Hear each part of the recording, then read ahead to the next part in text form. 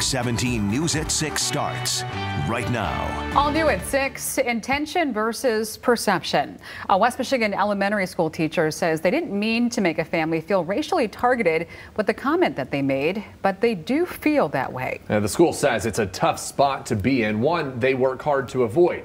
A conversation our Julie Dunmeyer has more for us tonight. Julie. Josh, AJ attends Campbell Elementary School in Mona Shores District. He's a 5th grader and he was just Student of the Month. He loves playing football, playing video games. And when his mom asked him how his day at school was just a few weeks ago, she was surprised by what AJ said after a problem with another student, then a moment that hurt her heart. There's no getting around it. What another student and AJ Bradford did at Campbell Elementary School one day was not okay. And I asked him normally how his day was at school. A classic fight for 10-year-olds over a stolen seat in the classroom. But what happened next is why Simone Guy, AJ's mom, says 2 wrongs don't make a right. Your first question for the reprimand is, are you a school of choice student? AJ and his mom live a little over a mile from Campbell Elementary, on the border of Muskegon Heights and Norton Shores.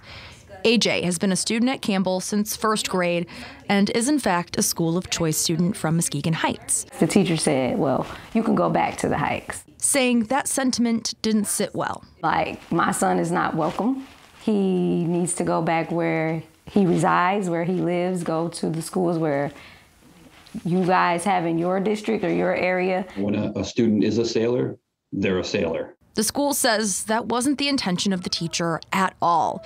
Principal Kelly Ivy saying instead of sending the students to the office. In all honesty, had I gotten that referral, I would have issued an out-of-school suspension.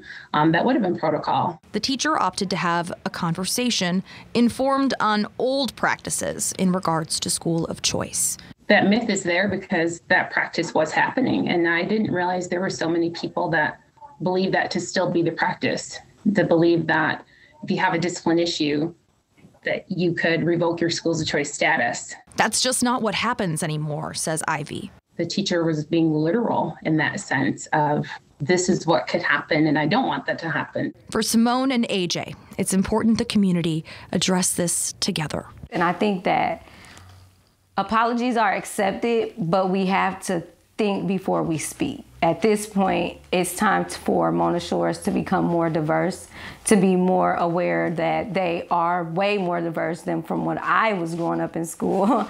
And it's just time to add those actions to a plan.